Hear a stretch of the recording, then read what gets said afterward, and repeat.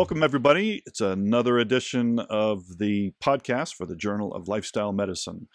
I'm Sven Hosford, the managing editor, and this is our website and our podcast is really a collaboration of journalists and wellness professionals working together. We've got some really exciting things happening in that vein today and in the very near future. Very soon, like in the end of this week or early next week, we're going to see the new issue of the print version of our magazine, the summer issue, and that will feature a cover story by our friend Dan Wagner talking about the end of antibiotics. And we'll also feature some stories by Dr. Dennis Courtney on ozone therapy, and we have Dr. Louis Melmadrona talking about the power of story. Some really, really good articles coming up in the print issue. And one of those articles will be by a woman named Kate Kill. She is our guest today. Kate is the director of the Himalayan Institute in Mount Lebanon. We're going to talk about all things yoga here on May 27th. You can watch us every Tuesday, as a reminder, at 4 p.m. right here on the Journal of Lifestyle Medicine and live.sorgatronmedia.com. We're in the capable hands of one Michael I Live in the Future Sorg. He's our engineer here at the Sorgatron Studios, and it's always a pleasure to be here working with him. As I said, Kate is the director of the Himalayan Institute, and we'll be talking to her very soon. I actually got ahead of myself a little bit there. So first, before we get to Kate, I want to talk about our new sponsor. Yes, a sponsor. Somebody actually likes us. They really, really like us, and we really like them, and that is the Organically Social. It's a brand new social network. It's think about the entertainment book, but just for health and wellness professionals, and it's a card instead of a book. It's a really, really interesting and exciting new idea, and he's going to be working with the organization is going to be a network of really a whole bunch of health and wellness professionals in all kinds of areas. So get on over to getorganicallysocial.com and check that out, and we'll have a lot more information about that as the cards come available here in the summer. So next we're going to talk about our calendar. We always start the show a little bit about what's happening in the next few weeks here in the Pittsburgh area. And one of the big things is the visit by Panditji, and that's what we call Pandit Rajmani Tinguinat. He is the spiritual head of the Himalayan Institute. And very exciting, and we'll talk a whole lot about that in the show when we get Kate up here. We also want to talk about an open house that's happening at the Centerpoint Sleep Centers. This is another really exciting development. The Centerpoint Sleep Centers are they're opening up into lifestyle medicine. And so they're taking this office space, which is basically only used at night, and they're going to open it up and create a kind of a shared office space arrangement with any lifestyle medicine professionals, integrative medicine, holistic, anything that's of interest to you. It's got a great professional office space and medical billing support and marketing support, and all sorts of things are there for people who qualify and want to get involved in that. So that is going to be coming up on June 26th. It's also going to be a part of the meetup for the integrated medicine professionals. We're calling all the meetup gang. We have like 120 people now in our meetup group. Go to meetup.com, integrative medicine professionals, and look for that. Coming up on July 26th is the World Magazine Yoga Fest. All things yoga, all people yoga, all kinds of really fun things happening right at the point. My good friend Jack Thompson, publisher of World Magazine, and his crew are putting that together. A lot of fun things happening. I know Jack is a real dedicated yoga person, and we always like to see lots of yoga things happening in Pittsburgh. And speaking of yoga, let's get right to our guest, Kate Kill. She is the director of the Himalayan Institute in Mount Lebanon. It's affiliated with the international organization, the Himalayan Institute, which is based in the Poconos, actually near Scranton. A lot of people find it interesting that a very enlightened worldwide organization is based in Scranton. Kate, what's the story with that? We need enlightened people everywhere. So why not Scranton too? I'd say so. But you've spent a lot more time there than I have. But I find that place is just one of the most peaceful and relaxing and restorative places I've ever been to. It's beautiful. It's beautiful. They have wonderful food. It's on 180 acres, so there's lots of trails for hiking, and you learn so much about the deeper aspects of yoga and different yoga techniques. It's just wonderful to be there. Yeah. And I want to start, actually, that's a good place to start with your article for this next issue of the print version of our magazine. It's called Many Brands, One Yoga. And basically you talk about how there's a lot of branding of yoga now with all the different techniques, and there's a little slice of a very big pie. But there at the Himalayan Institute, you've really tried to include the whole pie, and there's no part of yoga that's excluded. Is that about right? That's right. Yoga, when it comes down to it, is about resting in your true nature. So all of these practices that we do just help us get closer to being able to rest with our peaceful center, whether it's meditation or asana or watching our breath. All of these are in service of letting the mind become still and letting it rest, and having, increasing the amount of peace that we have. Yeah.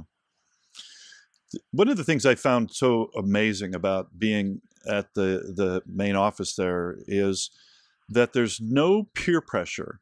There's, you're allowed to do whatever you want to do. There's no pressure to, oh, did you go to this class, or did you take that yoga, or were you there for this? And, a lot of places that you go for spiritual retreat, there's a lot of well-meaning people who get very enthusiastic about their practice or the teacher or this modality or whatever.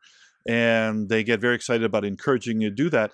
And there just doesn't seem to be any of that at the home office there. And it's not because they're not enthusiastic about it. It's because there is truly an honoring of every person needs to do exactly what they want to do at that moment. Is that your take on it? It's true. It's true.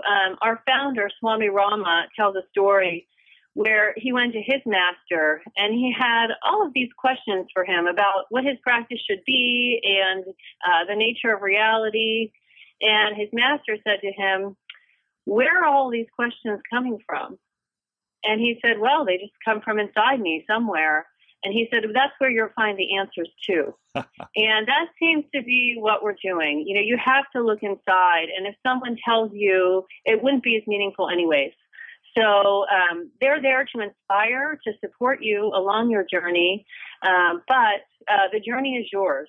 And, if we can do anything, put in a little bit of effort to sit and meditate and find ways to connect with that peaceful place inside of us. But it's really up to us. And you're one of the things we're going to be talking about today is the new book by Panditji, the spiritual head of the Himalayan Institute. And it truly is just, I think, his very best book so far. I mean, it's so absorbing and so amazing. And the first thing that really struck me is how he talks about, and we talked about this at the study group the other night, how this is the Yoga Sutra is a living text, that it keeps, well, you described that. What is a living text and how does it keep staying alive? A living text is passed from teacher to student within a tradition, and it's kept alive by the practices. So as we do these practices that we're taught, and sometimes they can be very, very simple practices of watching the breath and creating a sensitivity to the energy within us. As we do that, we are carrying on the tradition. So from one teacher to the next, sometimes the tradition is really big, and sometimes it kind of shrinks and it's not so big, but it has stayed throughout the centuries, passed down from one teacher to the next. And the Himalayan Institute really has sought out to collect as many and as much of the yogic tradition as they can, to preserve it and to honor it and to keep it as a living text. I mean, the place is amazing, right? They do, yes, yeah. And, if you do your practice, they do come and give you more and more teachings along the way so that you never get tired of it. You keep growing. There's never an end to the growth opportunity available. You just keep growing and changing and incorporating more of the teachings into your life. And you start to see the effects of yoga, not just on your yoga mat or on your meditation cushion, but you start to see it in your relationships and the people around you. Life becomes more beautiful. Well, and that's really the core of yoga. I mean, Americans have this idea that yoga is just tying yourself up in a pretzel in physical poses, but truly, yoga is the union of everything. So all spirituality, all life, all your relationships, all that is the everything is a part of your yoga practice. As you said, it's off the mat. It's true. Yeah. Yoga means the union. And at first it means the union of our body, our breath and our mind, our soul. All of those are connected. But then you start to see that, yeah, you're not the only one out there. And there's a lot of other people with all these parts working together. And you feel part of a bigger reality going on. Yeah. You see your place a little bit more clearly. And there's, like you said, there's always more to learn. There's always more to unionize, to coin a phrase. It is amazing. You keep learning and life gets better every step of the way. Yeah. You just become more and more peaceful, more and more happy. And, the people around you, you start with yourself, but that energy radiates out into the people around you. Yeah. Yeah. So for people who are not familiar, why don't you spend a minute or so talking about exactly what the Yoga Sutra is, the original document or writings by Patanjali? Sure. The Yoga Sutra is a book about practice and the practice that you find in yoga. It's hard to say exactly when it was written, but, for simplicity's sake, around 250 BC. And it was meant to kind of compound the yoga philosophy and Sankhya philosophy and the practice, how to realize this union with the supreme consciousness and how to feel that we really are the supreme consciousness and not all of the kind of petty things that we identify with in our daily life. So it's a system, and mainly the main two ways that you realize this is through practice and non-attachment. So you practice resting in a more peaceful vibration, either with your breath or with a mantra. There's many different ways to meditate. That's the practice element. And then the non-attachment, you start to see some negative habits or just some things that aren't working for you. There's really, it's not very negative. It's always just seeing things as they are. And sometimes when you start to see what you're doing from a more objective standpoint, you realize, you're doing the same things for a while and it's just not working anymore. So you try different options, and that's how you grow. You start to just really see things in the world for what they are. And the energy behind them. And, sometimes we all still get triggered, but it happens less often. Well, and it's amazing, too, how you're describing a system and a process that, was only first written down 2,500 years ago or so, and it's still so relevant to our lives today. I mean, it's so pertinent. I mean, we're in a society where rest, and as you say, resting in your true nature is even more important than it may have been back then. Yeah, with everybody being so busy, we are so much either in the future, worrying about how things are going to turn out, worried, where our professional lives, our personal lives are going, or in the past, going over the stories again and again, that we don't rest in the present, and we're not just noticing how our body feels, how our breath is. We miss the beauty around us because our minds are so identified with the past and the future. Yeah. So here's this piece of literature, let's call it that was written over 2,000 years ago. And even then, it was only an attempt to put in writing what had been passed down as a verbal tradition for, we think, thousands of years before that. Is that about right too? That's right. Yeah, it's a compilation. It's not new. It wouldn't have been new at the time Patanjali wrote it. It is a collection of ideas that were already there, and he codified it so that it would reach, or become more, I guess, accessible to the people in his day and age. Right. And it turned out that worked all the way down the line until now. There's some real gems, whether it's about the practice, about how we act with the people around us. It really, there's only 200, they call them sutras, but they're really like a sentence or just kind of a thought. And there's less than 200 of these in the entire book, but it, encompasses so much. Right. Now, that's the interesting part, too, is that we're just reading this in English. And the Panditji is a Ph.D. in Sanskrit. He is, and not only that, he's just brilliant, absolutely brilliant, and a master yogi of his own nature, of his own right, just from his own practice. So here you combine this towering intellect and this, incredible research that he's been doing for years and years and years. And in all of that, to understand the Yoga Sutras, because it's actually written originally in Sanskrit. So what I love about the book, and I should hold this up so people can see, this is the new book, the first of 4, I guess we should say, too, because this only covers the first 50 of the sutras, right? That's right. That's chapter 1. That's chapter 1. So they're so condensed to take, thousands of years of history and take it down into 200 sentences.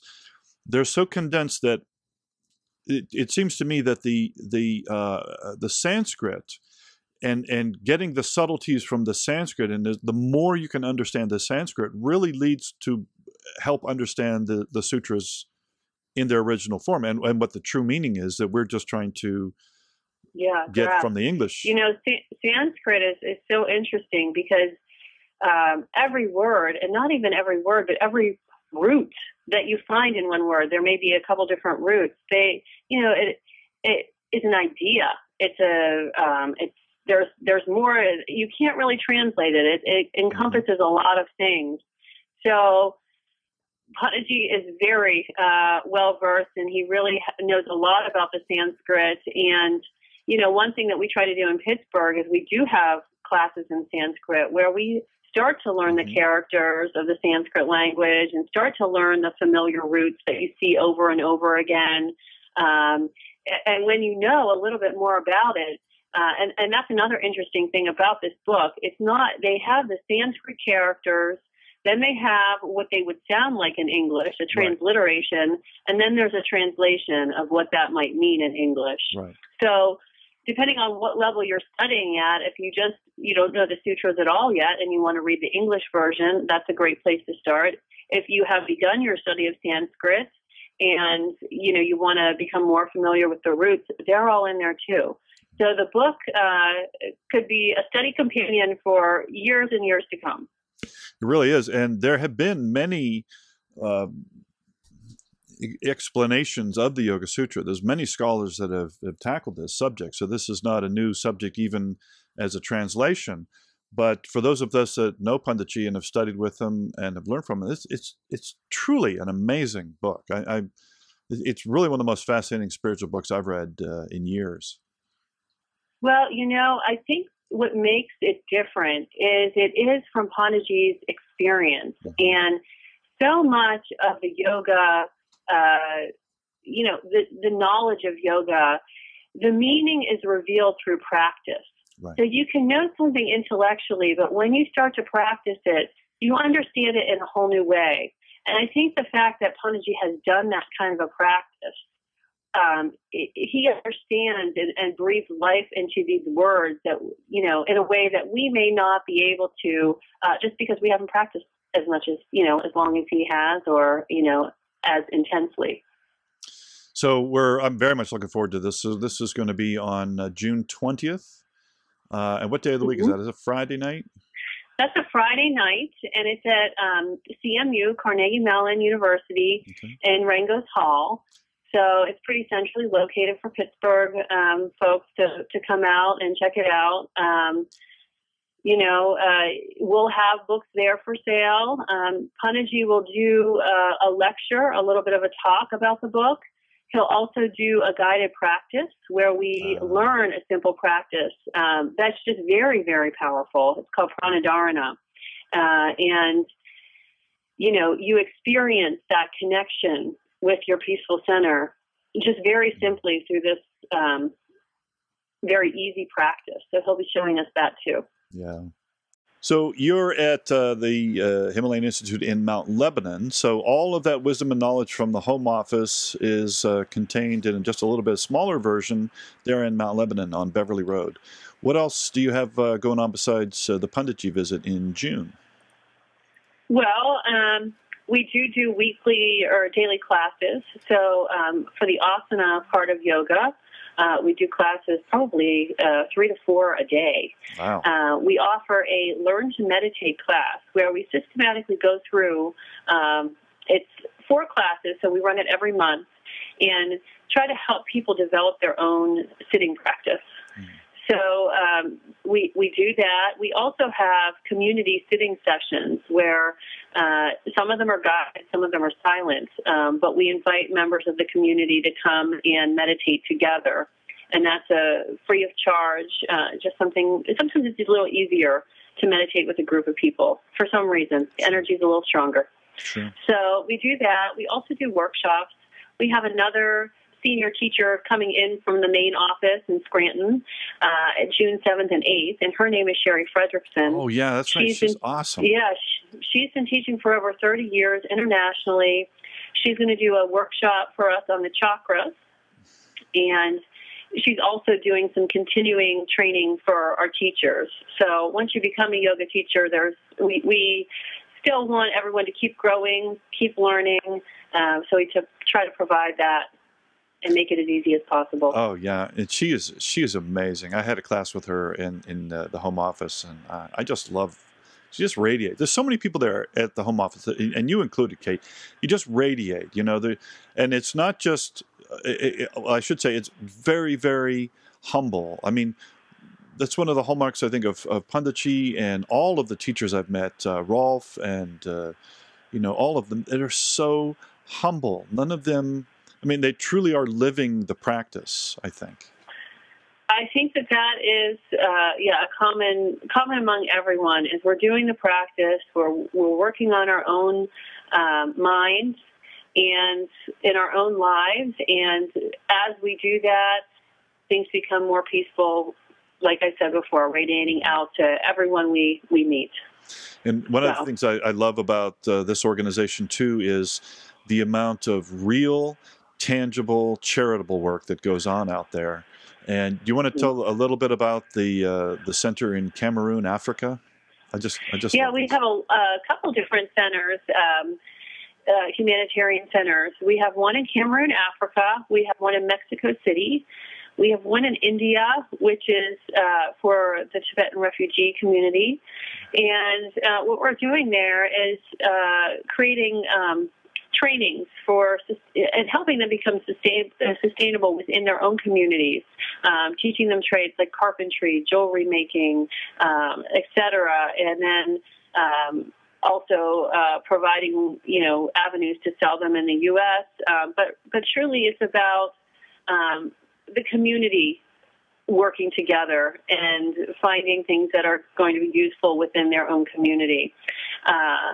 So there is definitely yoga being done there, but it's more focused on lifting people up and giving them opportunities. Right. It's beautiful work. And, when you talk about the asanas, the postures, what most Americans think of as yoga, and then there's the meditation, and then the pranayamas, the breathing exercises, we still haven't even covered half of what the yoga teachings are as teachings, right? Do you want to cover the rest of those real quick?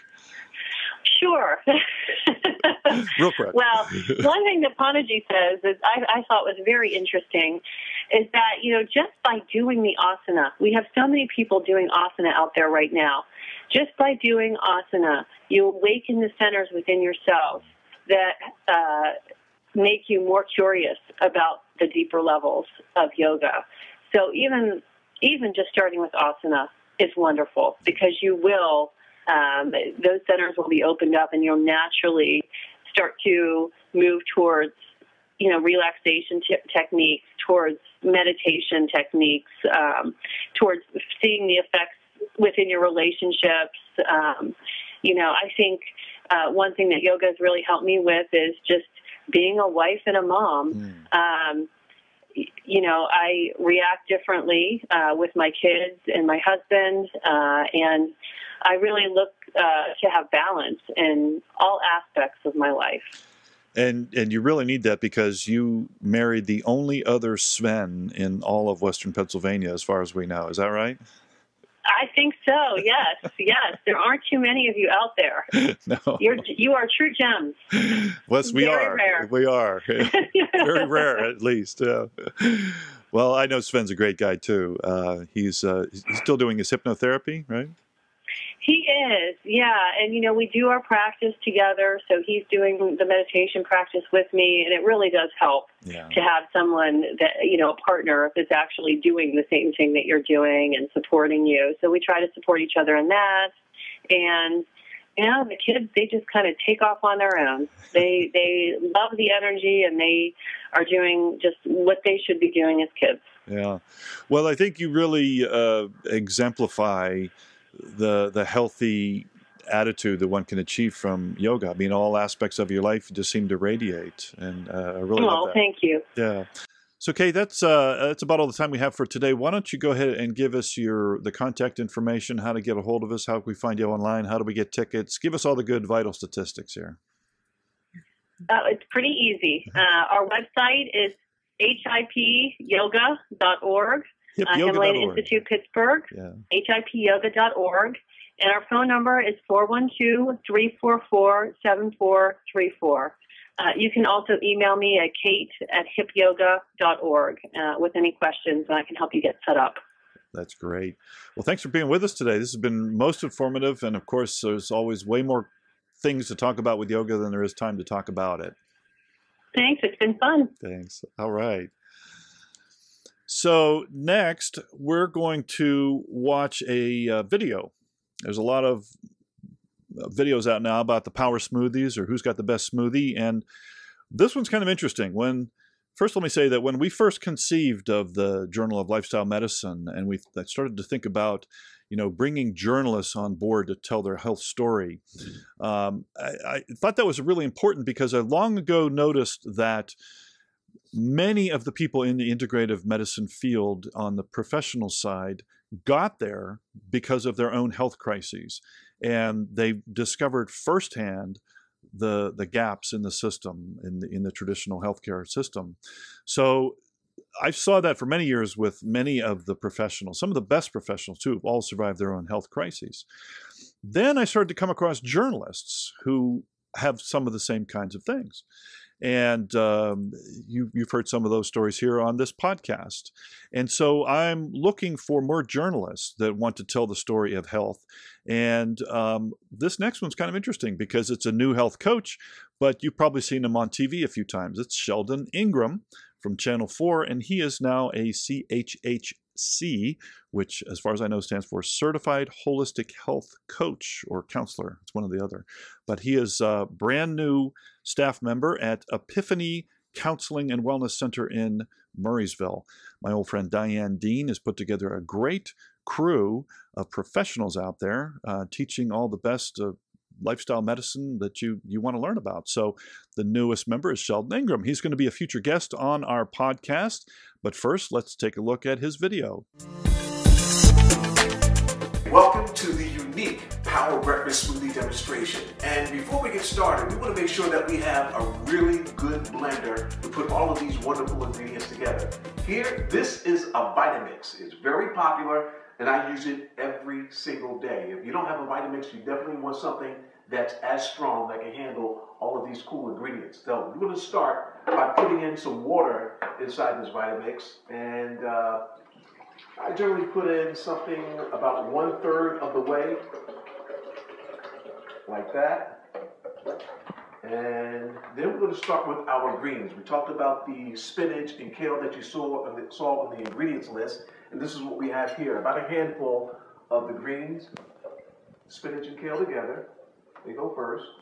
And then we're going to go with our other combination of beets, mushrooms, and carrots. They go in next. And go with the avocado. Remember how important our avocado is. And real quick way to get to your avocado is you want to take it the long way. Take the knife and do a little jab. Rotate your avocado with the knife still intact all the way around until you do a 360. Then twist it apart.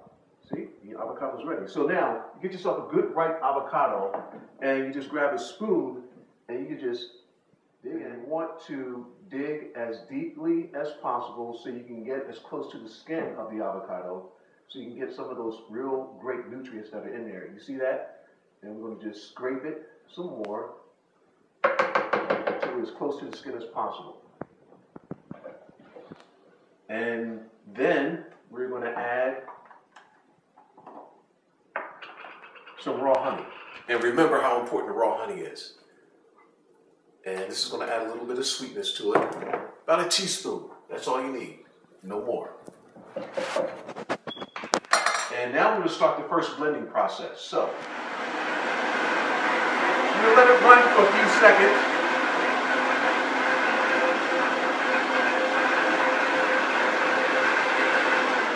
Turn it all the way down. And then we start the second process. This is where we add our superfoods. And so we're going to start with the hemp seed and maca.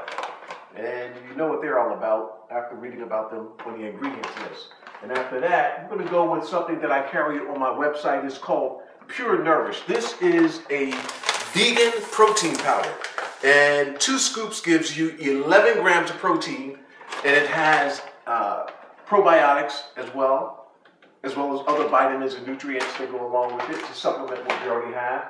And if you're an athlete or if you're someone that really works out a lot and you want more protein, such as myself, I use what is called Vega Sport. This is a vegan protein powder. 1 scoop gives you 25 grams. So with that and the Pure Nourish, I have 35 grams of protein. If you want to just go with the Pure Nourish, something smaller in your protein content, and only get 11 grams of protein, you can have the option of doing that as well. Now, the superfoods, the goji berries. We add 1 to 2 scoops of goji berries in there. And then the last ingredient that we're going to put in there, 2 cups of mixed berries. You have your blackberries, raspberries, strawberries, and blueberries. And this is 2 cups, like so. And now we're ready to start the last phase of our blending process. You're going to let this run for about 1 minute. And basically your smoothie is done. There it is. There is your unique power breakfast smoothie. And what's so cool about this is that you can drink it at home, or you can put it in a shaker mug and take it with you to work or wherever it is that you want to go. So it's loaded with a ton of nutrients. It has a fabulous taste, and you can take it anywhere with you, wherever you want to go, first thing in the morning. It's very fast, it's very convenient, but more importantly, it's highly nutritious and very delicious. Thanks for joining me for your unique Power Smoothie Breakfast episode. So that video and many more like it are available on our website and on our YouTube page. So that's it for today. This is the Journal of Lifestyle Medicine podcast. I want to thank our guest, Kate Kill from the Himalayan Institute in Pittsburgh. Make sure to follow us on Facebook. You can follow the podcast on iTunes, Stitcher, Spreaker, and YouTube. And remember to check out our Integrative Medicine Professionals Meetup group on meetup.com. And until next time, yins, be careful out there.